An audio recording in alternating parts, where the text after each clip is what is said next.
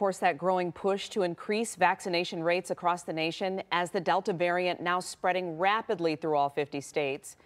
The variant, first identified in India, now makes up roughly 58% of all COVID-19 cases here in the United States. That's according to the CDC. So joining us now to talk more about this is our chief health editor, Dr. Partha Nandi. And Dr. Nandi, I mean, it was fast, this highly contagious variant spreading through the U.S. You know, how fast did we see this first case? You're right, Glenn. It was super fast. The Delta variant was first detected right in the U.S. back in March. And by May, it represented just a small amount of our cases, about 3%.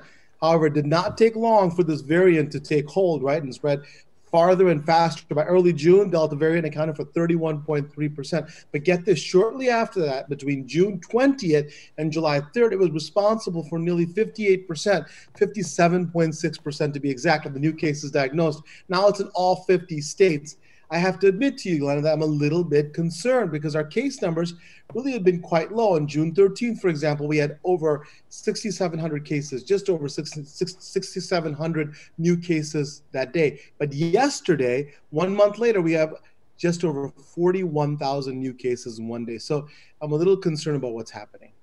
All right, Dr. Nandi, and people very concerned that even with the vaccine, you may be able to pick up this variant. There's still a lot of questions about that. And of course, the risk for hospitalization on the rise. What can you tell us about that?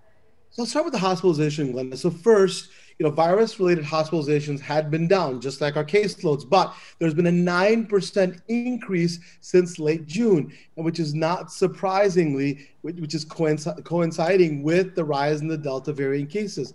Unlike, right, the early days of the pandemic, we went through that when older people are more at risk. Now it's the younger populations that are being hospitalized. I get this, roughly 40% of new hospital admissions, Glenda, are adults between 18 and 49.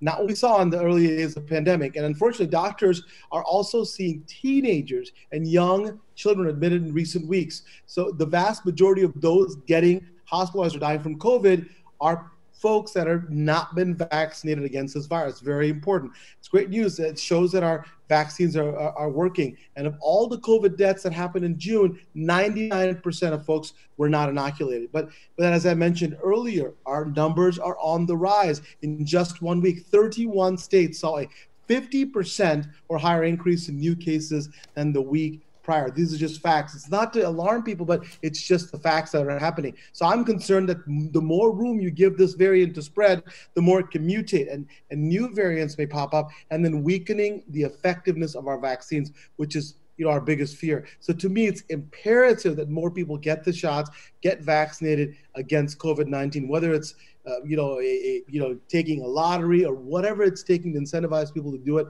We need to do it before the variants take hold. That's concerning to me. So again, if you have the chance to get vaccinated, I implore you to please do so. All right, Dr. Nandi, thank you again.